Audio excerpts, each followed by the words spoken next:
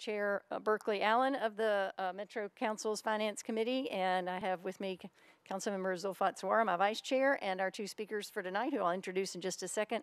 I'm going to move down to the other mic so I can run my very short slideshow, and then we'll get to the real meat of the meeting. We appreciate people tuning in.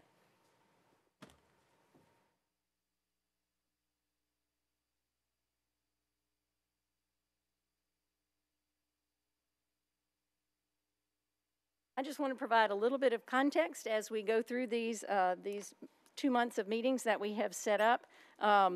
First of all, I want to provide the very large picture based on this year's budget of where our money comes from, which is what we're focusing on for these 2 weeks in December.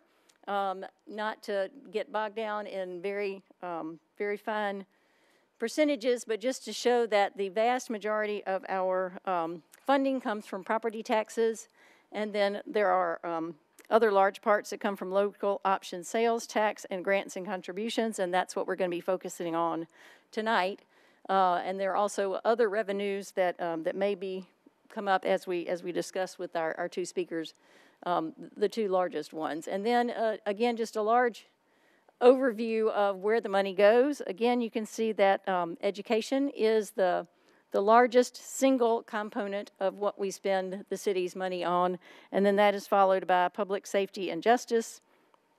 And then the next two pieces are our debt service and general government, and then there are other categories such as infrastructure, transportation, recreation and culture, and health and social services. So we will set up our January sessions based on those categories, starting with the largest ones. So here's the schedule now. Last week we talked about property taxes. This week is sales tax and downtown revenue and grants. And next week, in January, we'll come back and talk about where we spend the money, beginning with Metro Schools, since that's the largest section of what we spend, and then public safety, infrastructure, parks, health and social services, and then we'll have a session on debt service and general government. And then in the month of February, we will have some community panel discussions with different groups, hopefully to give everyone a chance to ask the many questions that come up about how our budget works and how people can participate in that. So with that, at the end, we'll take questions after each speaker, and you can watch previous videos at the Metro's YouTube channel, youtube.com/Metro Nashville. And with that, I will begin with my next speaker, Mary Jo Wiggins.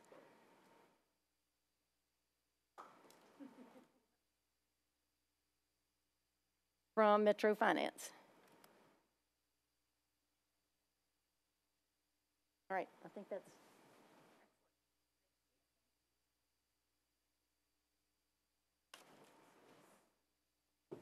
Great, thank you, Chair Allen. Oops, am I on? Yeah. So thank you for the opportunity for Metro Finance to present just a little bit about grants. So the process within Metro is that when a department identifies a grant that they are interested in pursuing, they do have to first file a resolution for that application to be approved by the Metro Council. It really keeps departments, it's kind of a nice check and balance, keeps departments from kind of avoiding any kind of mission creep or getting into a grant that maybe is not the best fit, or more importantly, not sustainable. If we're entering into new expenditures or programs that we can't sustain beyond the grant, we want to make sure that it's something we really want to do. So it's very rare to not receive that approval, but it is a good check and balance and a required step. So once the grant has been actually then awarded, then the department must again file another resolution to receive the funds from the council. Essentially, they're seeking approval to sign that grant contract, and so then they accept the funds. We do this process even for in-kind grants. An emphasis is always made to ensure that the grant funds are considered one time, or if there is a history of a recurring grant, then we know which programs we can continue to operate year to year. Something else that we look for is that many grants require an internal match. Oftentimes that match can be met through our own staffing expenses. So salaries and wages for the individuals that are running the program is often an acceptable match by the grantor. And then in some cases, if it has been a recurring grant, The match is known and it's included in the budget. So any match has to be already in the budget when we accept the grant funds. So that's a little bit about the process. And what I did provide, let's see if I can enlarge this a little bit. Oh, not with the technical people that are in this room. If someone wanders in, we will make that request. And I can I'm sorry, I actually printed copies and didn't bring them because I knew it was We do have printed copies. If you stick around, we might be able to provide those, or I can email it to you. Yep. So what I did was just wanted to show both FY21 and FY20. Probably the largest grants that are coming through Metro in both of those years are going to be the CARES Act grant and the American Rescue Plan. So let me just go to the bottom of this, and what you'll see is that in FY20, we had $172 million in grants come through Metro, but $121 million of that was the CARES Act. It was specifically $121 million was the Coronavirus Relief Fund. The CRF is what we refer to as the local government support that Metro received. It does not include additional funds that came through the CARES Act that were directly to other agencies, but the largest components of those other agencies were MNPS, the airport, MTA, RTA, which are not in these totals. So to really kind of adjust the FY20 total, we backed out that $121 million to be exact. In FY21, even though we haven't received the cash for $260 million, the American Rescue Plan Act allocation to Metro has been approved to be received by the Metro Council in the whole $260 million. So in this $370 million total, 260 of that is for the State and Local Fiscal Recovery Fund. Again, that State and Local Fiscal Recovery Fund, which you see as SLFRF, is just that local government piece. Similar to the CARES Act, there are other funding for related Metro agencies, but again, that's schools, MTA, RTA, the airport, things that are not reported in these totals. Also in FY20, a large component, though, of the American Rescue Plan was Emergency Rental Assistance Program. So we call it the acronym ERAP. That's about $43 million, and that's why you'll see under the Metro Action Commission, $55 million. I highlighted that in red. About $43 million of that is the ERAP. And then the last thing when you see highlighted up here in red, for the finance department does not typically receive any operating grants, but in addition to the $260 million for the American Rescue Plan, we are also processing the recovery of the federal funds from FEMA, which actually comes from TEMA as a grant. So there's an additional $16 million from FEMA that's included in that year. So if I back that out and we really adjust to take out all of those federal funds, we're actually at a really pretty comparable amount year over year. And essentially, if you look at that as roughly $50 million in grants on an annual basis of our $2.5, $2.6 billion budget, grants make up roughly 2% of our funding. And I think the count was in FY20, we had 22 departments receive funds. In FY21, there were 24 departments. So there aren't any, the largest amount you see for a department, Parks and Recreation in FY21 had nearly $6 million, but $4 million of that was from the Conservancy for Centennial Park. So again, kind of a unique one-time. We don't really have significant operating funds that run through our budget that are related to grants. Like I said, about 2%.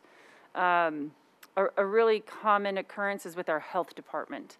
There is a lot of state funding. Some of it is federal that passes through state that they receive for different programs. Those are very ongoing programs, very common for them to receive those same grants over and over. But again, we really try to not have departments rely on grant funding because it's never guaranteed year to year. And we don't want to create programs that we can't continue without that grant. So in the whole scheme of things and materiality, that $50 million would be about 2% of our operating budget. Are there any questions that I could answer?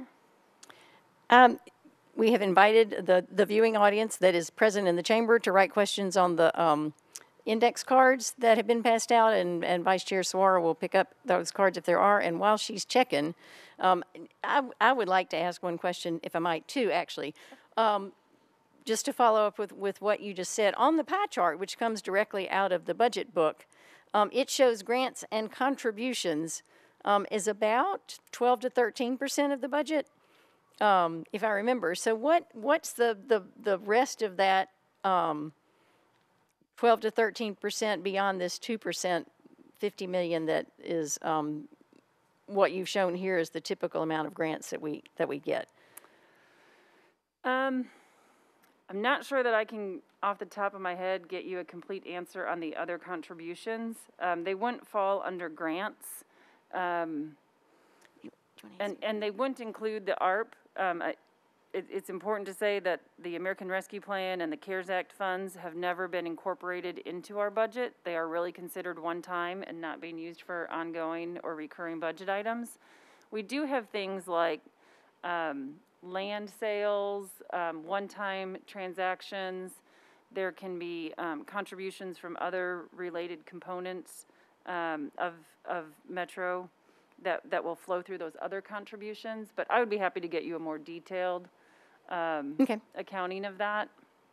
That would be helpful to understand. And Councilmember Suara, you've got a question from the audience. Yes. And I've got your mic.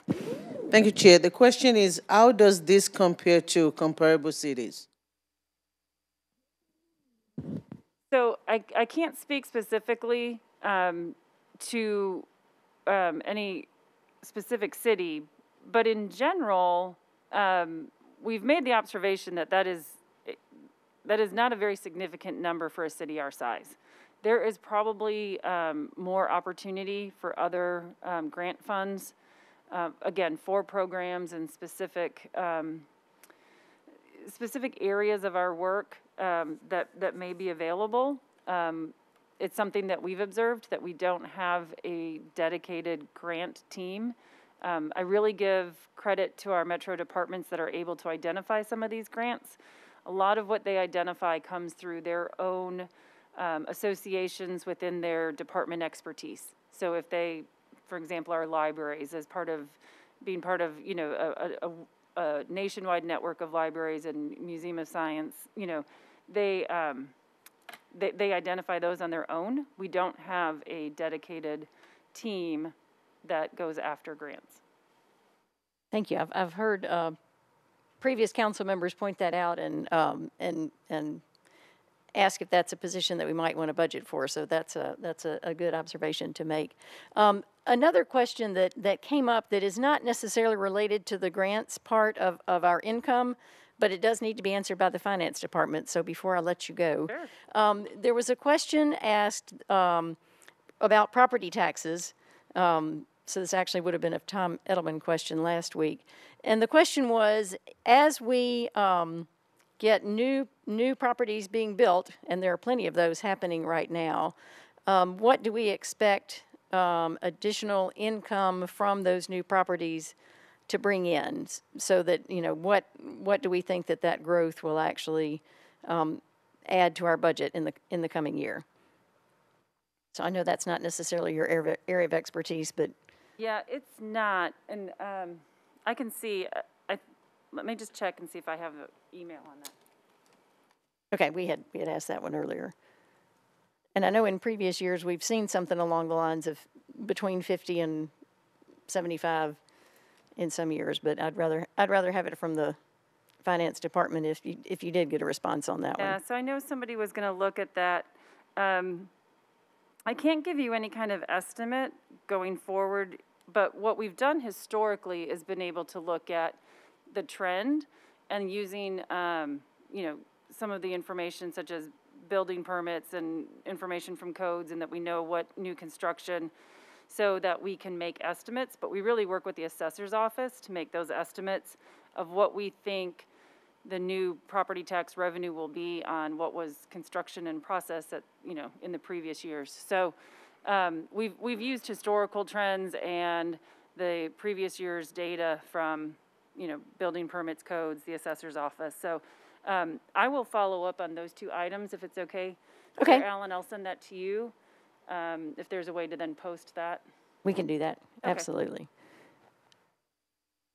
That would be helpful. I've seen 50 million.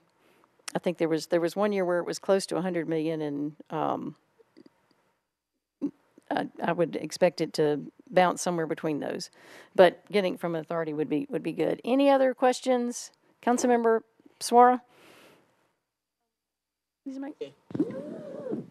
The only thing that I wanted to ask Ms. Mary Jo is that in looking at the comparison between last year and this year, I know the overall amount is similar, but there were some new grants in there. There were some departments that got grants for the first time this year. Did you look to see if are those recurring? Are those part of the federal grants, or those are just new grants, new money coming in that we may have the possibility of getting again next year? So some of these could still be CARES Act and ARP related throughout the 2 years. And I do recall there was some specific funding, for example, for the Election Commission during our most recent election. So that might be funding that comes to them every 4 years, right? So depending on, because of the attention to our national election. So some of these may be one time. Again, the departments that you see with the larger numbers are more the recurring type that are running programs. The rest of them could really be one time. Some of them could still be related to our CARES Act and Rescue Plan. And following up on that, how much longer does the CARES Act or American Rescue Plan funding flow? Do we expect to see some of that in the next couple of years, or does it end at the end of fiscal 2022?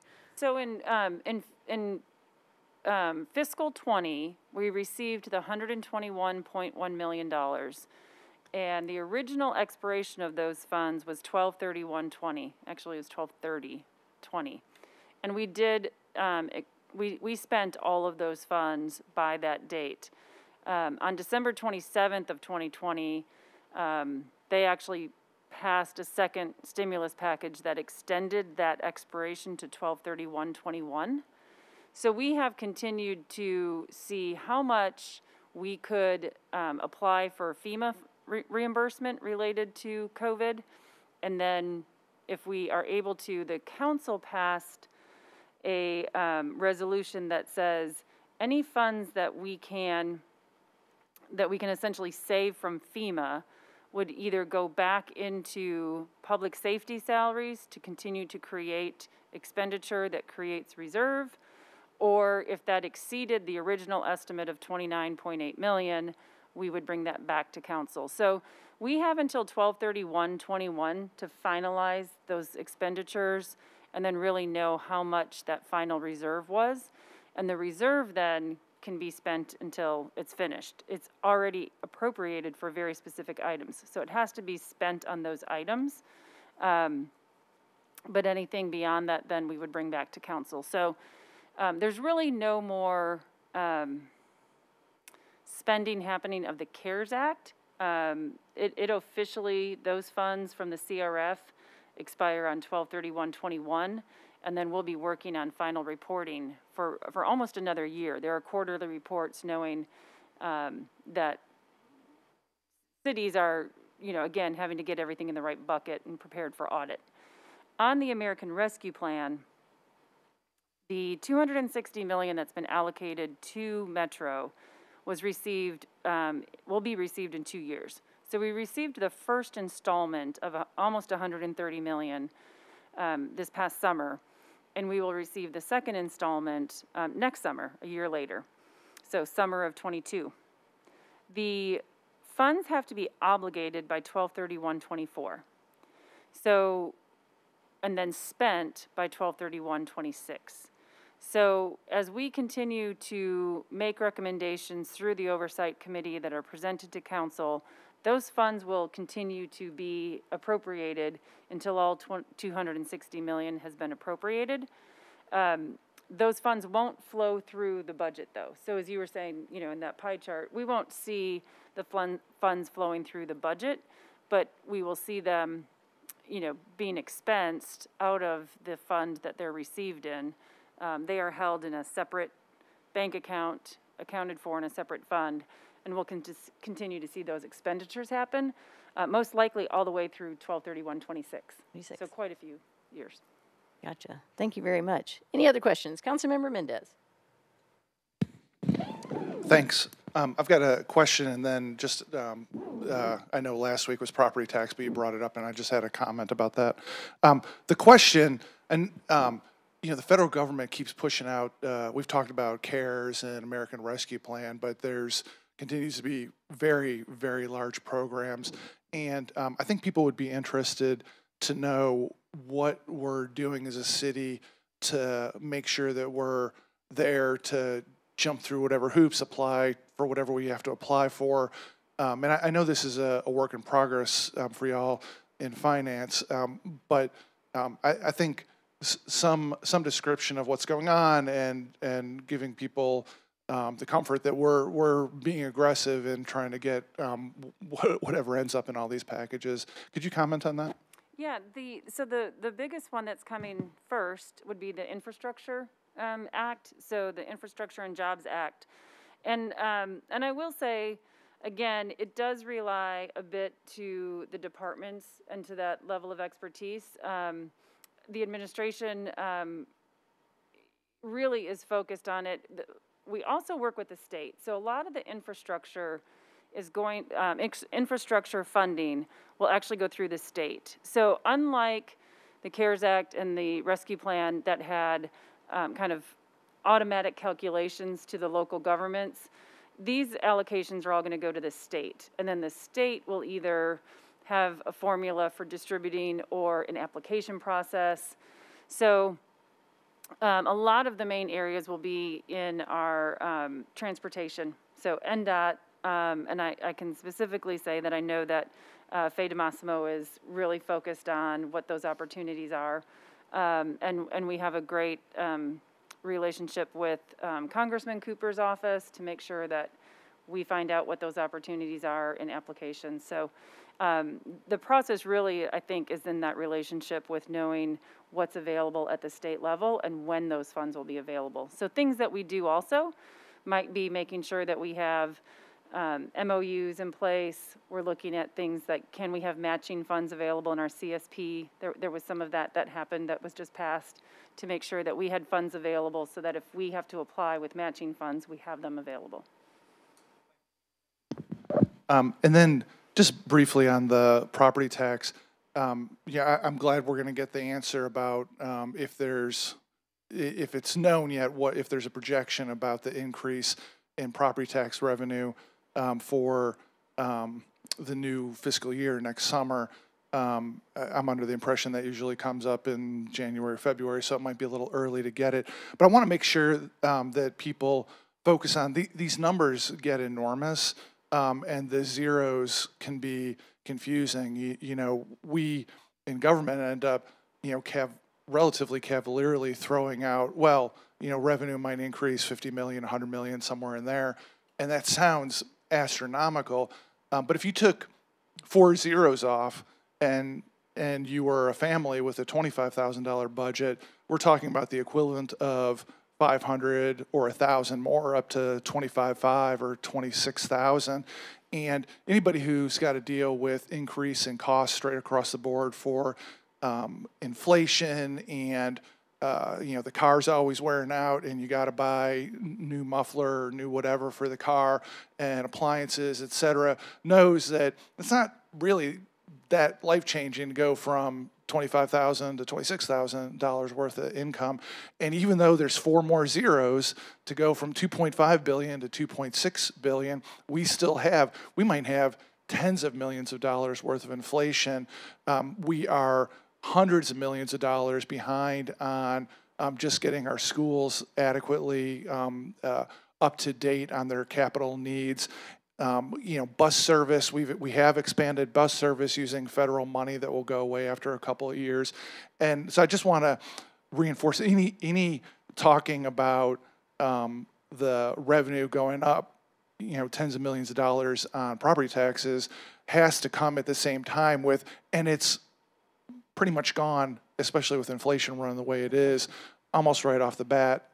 It sounds crazy because the numbers are so big, but take off 4 zeros and it makes more sense. I just wanted to add that. Thank you. Appreciate you pointing that out. Good question. Any other questions for Finance Director? If you have one, right? Oh, I think we do have one. One more.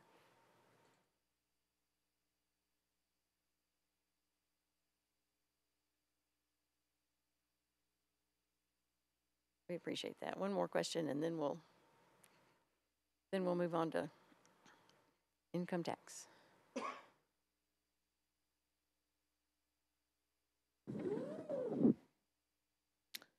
So this question is on the prioritization of grants.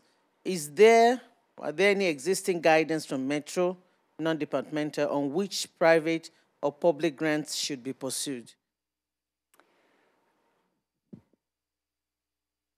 I don't know. I don't believe that there is, just as we don't have a central source that is out looking for grants or, in those words, either prioritizing, because it falls within each department. I think the departments look at what's available that is consistent with their operations, a program that they're already running that they can get funding for. There's just not that ability to go after a grant for something new if there's not, an assurance that this is a recurring grant. When it's one time, it's just less likely to get a foothold. And again, we run pretty lean, and so departments, I have to say, unfortunately, probably prioritizing grants isn't even at the top of their priorities. Again, that's kind of why I would say I go back to there's probably more opportunities than we're able to actually, dig into just because of capacity. So I wish we were sophisticated enough to be prioritizing which grants. I think we go after all the ones that we know of that fit well. And so will it be safe to say that because we don't have a central grant office going after grants, then the compliance on the grant itself also falls on the departments? Yes, but there is also a finance component to that. So we have a Office of Financial Accountability that reviews all contracts, and grants are considered a contract. We also have a division within that group, a division of grants and contracts, that does make sure that reporting is submitted, invoices are submitted, and then there is an it's not an audit by official audit standards. We sometimes call them audits. It's a review of the contract to make sure that the terms were met, that if they were, whatever the program requirements of how many were served or who received the funding, different requirements of that those were all achieved. So there is good compliance of our contracts. Thank you. We appreciate that. Ms. Wiggins, we appreciate you coming and representing finance and Absolutely. educating us on the grants portion of our income. And I know you have another engagement, so we'll let you know if other questions come up. We'll send them by email. Excellent. And I will get those 2 responses back to you for distribution. Thank you so much. You. And with that, I would like to welcome Councilmember Bob Mendez, who is Councilmember at Large, former budget chair, and contract whiz in general. And he's going to talk about our income from sales tax, and I hope a little bit about specifically income related to the downtown area and what actually comes into Metro and where it goes otherwise. And that is not what you're supposed to be seeing. Ooh. Yes, can you text Rosie and tell her we need to unlock the PC? All right, we will wait for our, when we get the right screen, it'll be over there in the right-hand corner and you'll be good to go, but we're not there yet. Our tech support is running. You emailed it. Yeah, Why don't you log in into your account and then pull it up? I don't know how to do that. My computer signs me on automatically. I couldn't tell you my password to save my life. Right. This one may have Rosie's names. Yeah, can you text her? Well, and council member, I can start in Okay. some of it, assuming we'll get this resolved. Oh, I mean, I think for some of the later slides it will be helpful, but okay, I'm gonna let you start. I will try to send a text message. We'll double team. And all right. if you can begin, we'll try to have video by the time you get to when you need it. All right. Thanks, and I appreciate you putting on this series. And so I'm here to talk about sales tax and downtown revenue related to sales tax. And the starting point is to really understand how sales tax is split between the city and state. One of the things that I hear often from folks is, we've got all these tourists in town buying up barbecue and cowboy boots and beer and buying all sorts of stuff, so we should have piles of money. One thing to understand is right off the bat that the state gets the lion's share of sales tax, not Metro. And the first slide, which you guys will be okay without seeing, I promise, lays out what the maximum allowed sales tax is, both for the state part and what's called the local option that we keep here in Nashville. And so what state law says is that the state's portion is 7% of sales, and that cities and counties can charge up to 2.75% in addition to that. So the total allowed under Tennessee state law is 9.75, with most of it staying with the state. In Metro, we do not have that maxed out. We have the allowed, what would be allowed by the state is 2.75%, and we've got 2.25% for our local option. So the total sales tax inside Davidson County on purchases is 9.25%. Again, 7% to the state, 2.25 for us here locally. And I would mention that, first of all, a lot of us believe that sales tax is very regressive, meaning it impacts people with lower income more disproportionately highly. But this is the hand we're dealt by the state of Tennessee. We've got a state where there is no state income tax, and so state law is designed to force cities and counties to get most of their revenue from property tax and sales tax with no boost from income tax. And so we don't have a lot of options on the local option, and so we're at 2.25%. Conventional wisdom inside the courthouse for a number of years has been that last available portion of sales tax, that last 0.5% that we don't use, is potentially available to use if there's ever a transit referendum. The transit referendum that was set a couple years ago that lost, I think 2018, I'm not sure, the years run together, but that would have maxed out the sales tax and designated the additional last 0.5 cent of sales tax toward dedicated funding for transit. So just keep your eye on that if we have a referendum in the future. All right, so point number one was just to focus everybody on the lion's share sales tax goes to the state spends it, never makes its way to Nashville.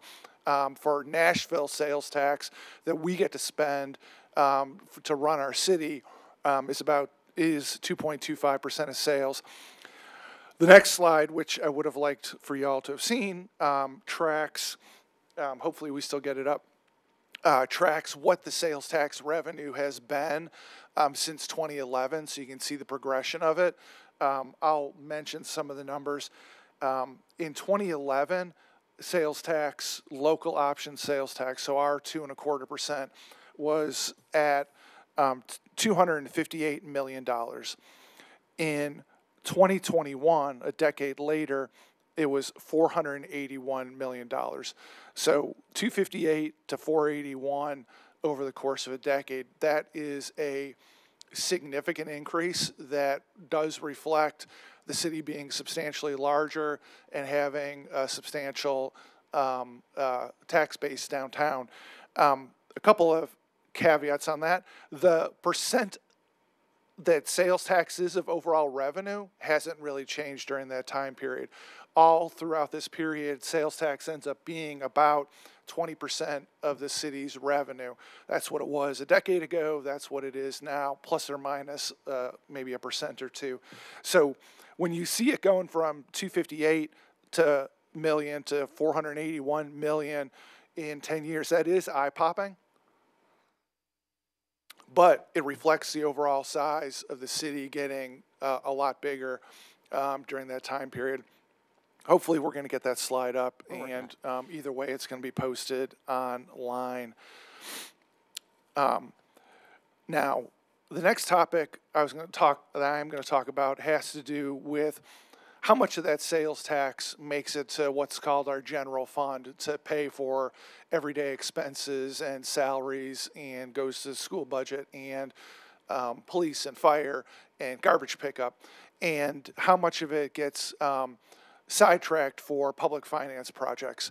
And this is a thing where there's almost nowhere to find accurate information, and frankly, every time there's a campaign for mayor, depending on which candidate you are, you tend to exaggerate this topic one way or the other. It's been exaggerated by some in different campaigns that it was too large a share of sales tax being directed toward public finance projects. Other people feel like it's completely in line, and it's difficult to get the facts on that. I'm really hoping that we get this Here slide up in a second. Help is on So the I'm going way. to pause right there.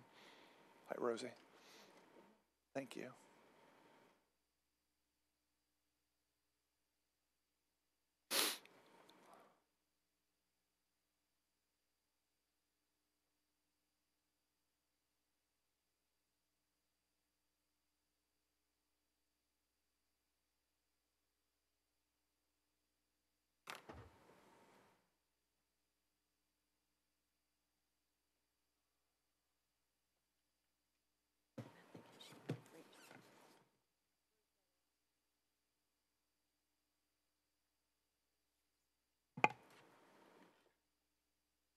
You want me to try it?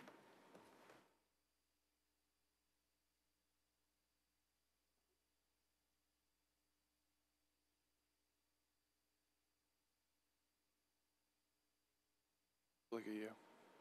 Good job.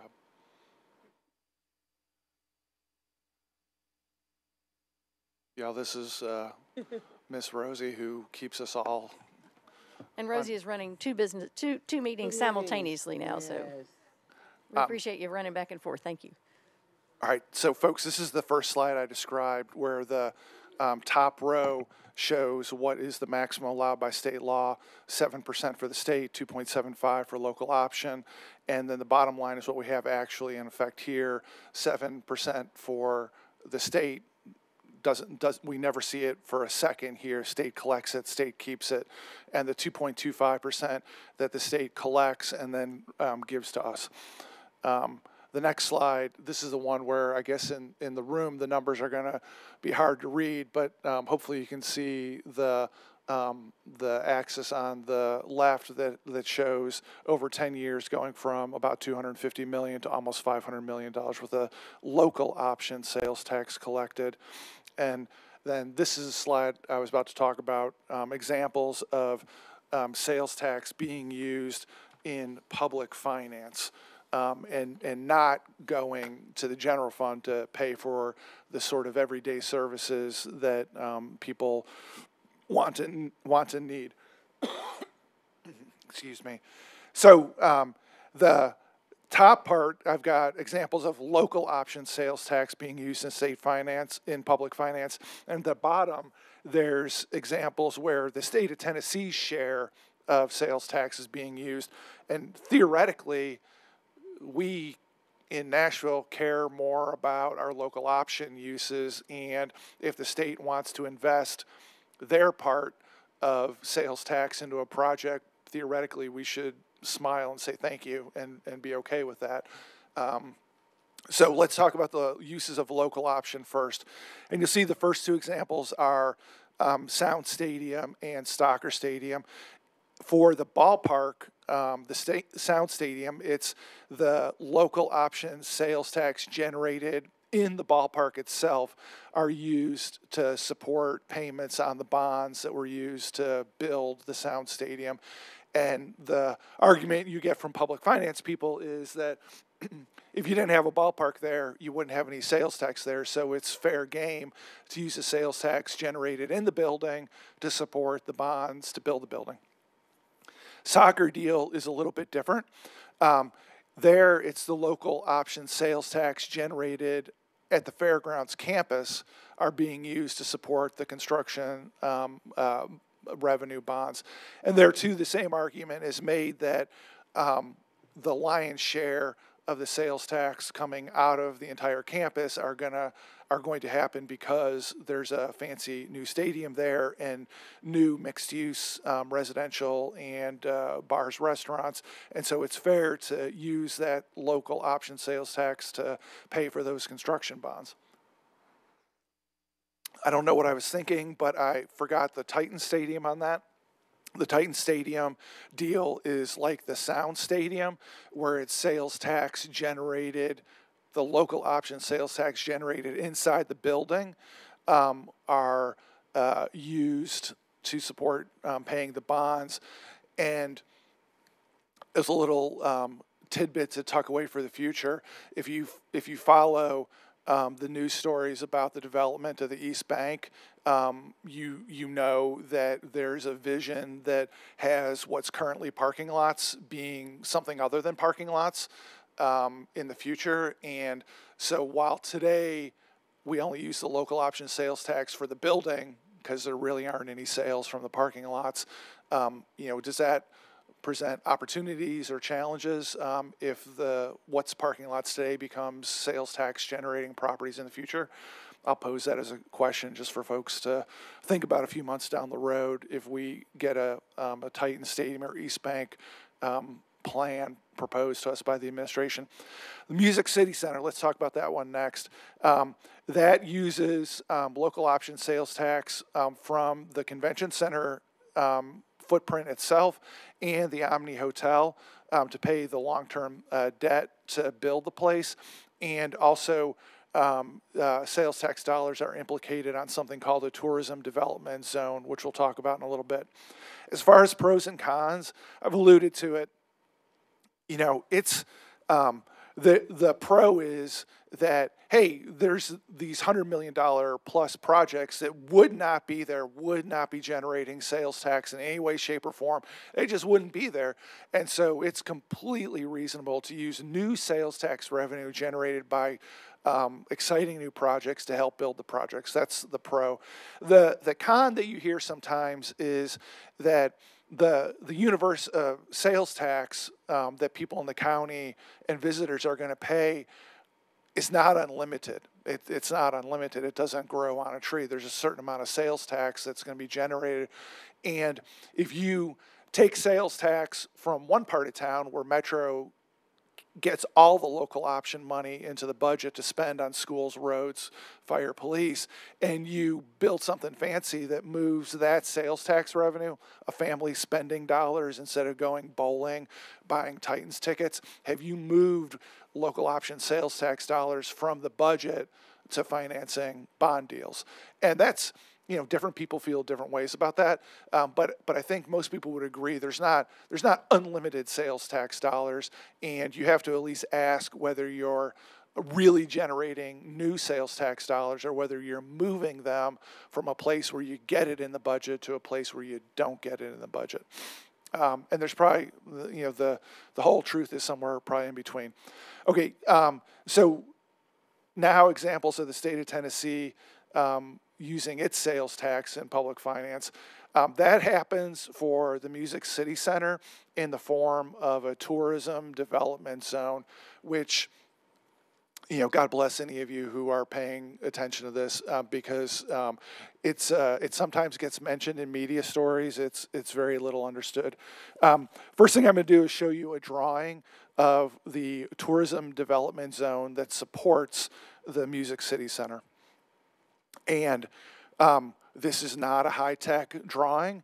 To my knowledge, this is the drawing of the tourism development zone, sometimes called TDZ. I am not aware of it being on a website. I'm not aware of it being digitally anywhere. This is what was attached to some legislation in 2010 for the financing package for the convention center. And it's hard to read if you're staring at it with a magnifying glass. But basically, hopefully you can work out that on the right-hand side of the image, you've got the river is the boundary, and then you've got the interstate loop below at the bottom. It zigzags out to Vanderbilt, and the bottom left corner is West End and 440. Then the far left is 440 up to Charlotte, back into the downtown area. And it's also important to mention that the dark shaded areas are excluded from the tourism development zone. So Centennial Park out west is excluded. Some NES properties excluded. What was residential in 2010 has been excluded from the tourism development zone. And it is also super important, if you want to get in the weeds on this, to understand that this is a creation of state law. Metro proposed a tourism development zone for the convention center. The state didn't like the boundaries. State changed the boundaries. This is their drawing. So what happens with the tourism development zone? The tourism development zone looks at what the baseline of sales tax was in 2010 and for this area. And sales tax above that baseline gets used to pay the bonds on the convention center. Now, again, you get people on all sides of this, but, the city has grown a lot over 10 years. So just imagine the increase in sales tax in this area. You should also know that the state adjusts that baseline every year for the overall growth in the county. So if the overall county had a 5% increase in sales tax, that baseline for the TDZ that got set in 2010 gets bumped up by that 5% every year. And it's just, again, the amount above that baseline goes. I know this is complicated stuff. Let me try to put some numbers on it in the next slide. This is a report from the convention center that went to the council during budget season 2019, and hopefully it's readable. You can see 6 different fiscal years there, and you can see a column for local option sales tax from the TDZ, the state side, and then the total. So all this money is going to support the bonds on the convention center. And you'll see that roughly 3/4 of it is the state's money. That column that says state, and it's got an $87.9 million total at the bottom. The local option sales tax that were used for these 6 fiscal years to support the convention center was $12.2 million. And just trying to put some context on that, remember a couple slides ago for you can't read it well from there, but the number for the local option sales tax revenue in 2019 was $450 million. So of the $450 million in local option sales tax that came in 2019, if you go back to this slide, $12.2 million of that 450 came off the top, went to go pay for convention center debt.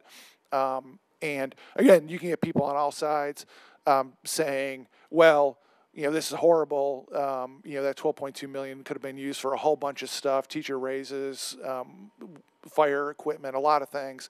And then folks on the other side would say, wow, 12.2 million out of 450 million, so that's a couple percent. For all the good that we've gotten for the convention center being here, a couple percent of an increase in sales tax over that time period, sure, that's a good investment.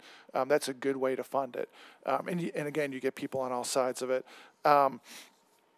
I've tried before to see exactly between the stadiums and the Music City Center to figure out exactly how much of that total local option sales tax revenue comes, as I put it, off the top to finance these deals. And it's frankly, I'm pretty in the weeds on Metro's finances, and it's not compiled anywhere. The only way to really do it is to hit the separate annual financial audits for the Sports Authority, the Convention Center, and Metro to really dial it in. And so I don't really have a good answer for that. I do. I offer this example of at least how it works with a convention center to show that us using local option sales tax in part to support the convention center construction, is a 3% or so of our sales tax revenue in fiscal 2019, just as one data point. And with that, Councilmember Allen, that's all I had for my presentation. Thank you. That's excellent information. I appreciate that. Are there any questions on index cards to be picked up? I see one. Thank you very much, Mr. Passano. And while that question is coming up, Mr. Mendez, can you confirm, as I understand it from that chart that you showed, all 9.25% of the sales tax above the base is going to pay the MCC, Music City Center bond debt. Is that with the understanding that the base gets adjusted annually by the state? So it's not locked in at the 2010 number. It's the baseline is a 2010 number adjusted annually for what the overall sales tax growth in the county overall has been, if that makes sense. Gotcha. And I know at one point that had built up a pretty healthy reserve, and there was some discussion about, whether we could use that reserve to solve other problems in the city. And actually it did sort of help us coast through COVID. When that came up. Do you have any comments on that question? Well, yes, the topic for today is sales tax, and appropriately so. Property tax is about half the money that comes in for the city. Sales tax is about 20%, and then we start getting to taxes where we make money on the sale of alcohol and the sale of hotel rooms and short-term rentals, and the revenue streams end up trickling down to pretty small amounts. And it's important to know for the convention center, it's not just the TDZ sales tax that's going to pay for the convention center. There is a batch of other things that I'm about to find. Like hotel motel tax and some rental car assessments as well, if I'm remembering right? Yes. So the total list of things that go into supporting the convention center's bonds are tourism development zone revenues, which we just talked about, airport departure taxes, rental car taxes, $2 per room night, 1/3. A portion of hotel motel taxes. We talked about sales tax, two different things. The campus hotel sales tax redirect number, and then operating revenues from the convention center. And so let's talk about the two different flavors of sales tax use. So there's the at the top half of this, on this slide where it mentions the Music City Center, where some local option sales tax related to the convention center campus and the Omni are used to pay the bond debt. In fiscal 2018, that was $19.4 million. And in that same year, the TDZ revenue was this $27.6 million number you see here. So two different taps on sales tax went to help pay the convention center debt. And then after that, the hotel motel tax used is about 26 million that year. And the room nights tax is about 14 million. And then the airport and rental car things are low. It's just 1 or 2 million each. Thank you. And you know, I will just say during the COVID year, when all of a sudden none of those taxes were being paid initially, and they slowly began to trickle back in, I think we were grateful that we hadn't raided that reserve as much as had been talked about. But well, that's definitely the case. The sales tax redirect for the campus and the hotel was down a fair amount during the COVID year, and they needed their reserve. If you're going to be in a seasonal business like the convention center is, and subject to ups and downs in the economy and wars and disasters, having a healthy reserve is appropriate for a project like that. Served us well. Thank you. Appreciate that. Councilmember Suara, you have, I think, a question from the audience. There are two questions. The first one is, how close are we from paying off the Titans, Sounds, the soccer stadium, and the Music City Center construction bonds? And then the second question is, so once we pay off the construction bonds, where does the sales tax go upon completion? All right, I forget what national politician had the Straight Talk Express. This is going to be the Straight Talk Express. I mean, this is not out of, no mayor's office would have this in the PR release. So let's talk about soccer first. We essentially haven't started paying the bonds yet. The thing's not built yet. So that one, 30 years, 25 years, I forget which one. On the, it was Titans. Titans Sounds. Yeah. So Titans, that stadium was opened in 1999. I think the financing was done in the late 90s, 97, 98. It was 30-year bonds. And so they come due. The original bonds would be paid off, I think, by 2028 or so, 2029. And that, no coincidence, is when the end of the Titans lease is. And so one can expect, I think, that if you have a 25, 30-year-old stadium where you theoretically are looking at paying off bonds, somebody is going to want to do something to the stadium to improve it. And surely there are going to be new bonds to cover that. So we're not going to have some, I don't think, we're not going to have some big recapture of revenue streams that we can put into the general fund. I think it's really going to be about using those same revenue streams to do whatever improvements you need to do on a quarter-century-old stadium. And then the Sounds, I think that one is, I think that one is, we're about 5 years in on that one, and they're probably 25-year bonds too. So there's a ways to go on those bonds still. But I would expect, I hope that our stadiums last forever. But I don't have high hopes for what happens with a 25-year-old stadium. I think it's ridiculous when stadiums get torn down and rebuilt entirely. I understand improving them, but tearing them down, I don't love. So maybe we'll get lucky on the Sound Stadium and pay it off and still be able to use it without incurring more bond debt to improve it at that point. I think that's. Your guess is that. Use your mic. Thank you. So you basically, if I understand, is that once it's paid off, you're thinking that whatever we collected probably might be used for maintenance and upkeep after that? Is that what you're thinking? I think so. I mean, I know the Titans have, and a couple administrations in a row have been public over the years about, under the 1999 lease, I think it is, Metro Metro owes the Titans under that lease a substantial amount of money for improvements that are supposedly behind. I'm not up to speed on what those are exactly, but I think there's definitely maintenance needs for the large stadiums as they become decades old.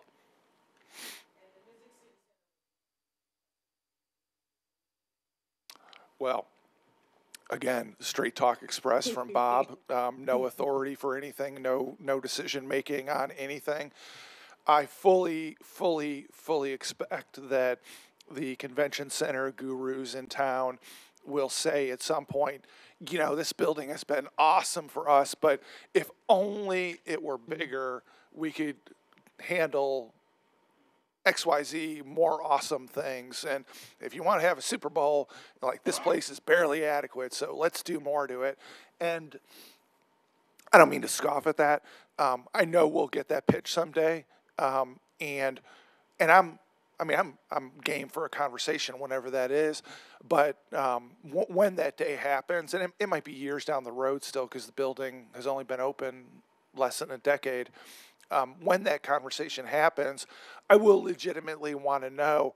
I mean, I don't want to get just conned into expanding it if it's not really needed. But if there's a pitch that it needs to be expanded to be competitive with whomever for whatever, we could talk about it. But I'm sure we'll get that pitch one day in the future from the folks who run convention stuff in town. Good question. Was there a further question or just that? That was just from. Okay, Councilmember Savar. Thank you. Would you speak to, I think one of the questions that usually come up during budget season, especially when we're talking about increasing property taxes, one of the things people always talk about is, why don't you guys just increase the sales tax? Why don't you look at other taxes? Would you speak into how much does that usually means, and what is the process, even if we want to think about that? Not advocating for it, but as part of the educational process. Right. And I'm going to just do some quick math on my calculator.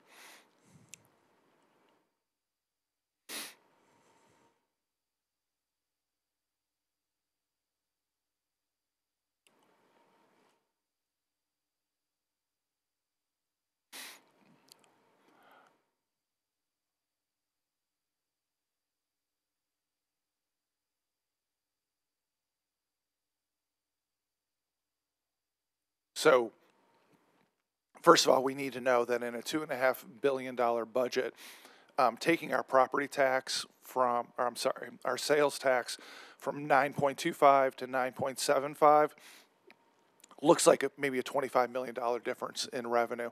And on a $2.5 billion budget, that isn't super helpful.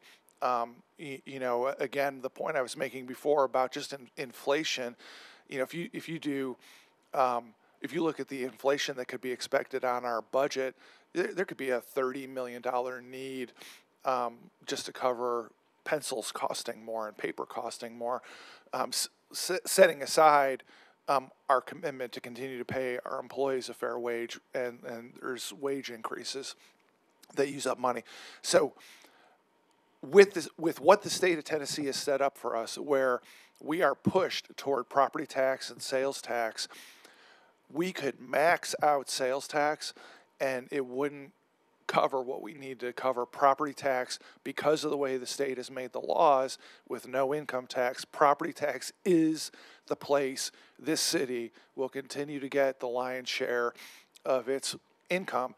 And listen, I hate it. Sales tax is regressive. Property tax is regressive. It hurts people with lower income. Both taxes hurt people with lower income more. My argument that I hope the council and the mayor come up with is, for a quarter century, from 1980 to 2005, this city raised its property tax rate a little bit every 3 or 4 years. And Phil Bredesen raised property taxes 3 times when he was office and got elected governor. You know, if you set expectations that the property tax rate is going to get tweaked a little bit every 3 or 4 years, and then you stick with it and people know to expect it and people can work their lifestyle and expectations around it, it's okay. The system got busted with the 2008 downturn, and instead of doing it every 3 or 4 years, we did it once after 2005, and people got used to, people do it, you know, they get used to things that government does. They got used to their property tax rate not changing. And even after the property tax increase of a couple years ago, the overall tax burden in this city for sales tax, property tax, income tax, every other tax is lower than every peer city we've got.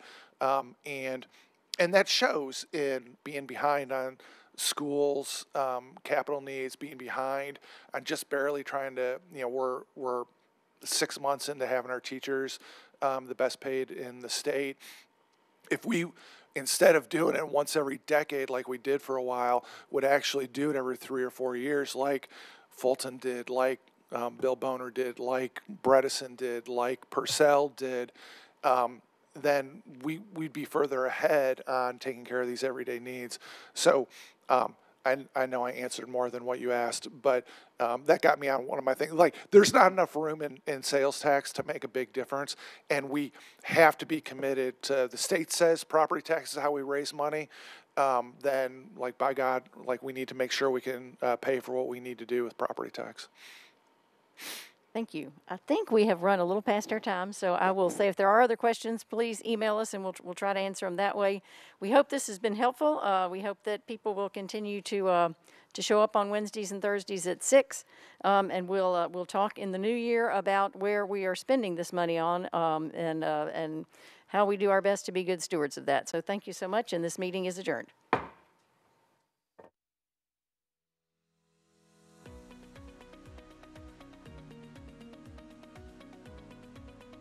This has been a service of the Metro Nashville Network. If you would like to see this presentation again, or for more information on this and other programs, visit nashville.gov.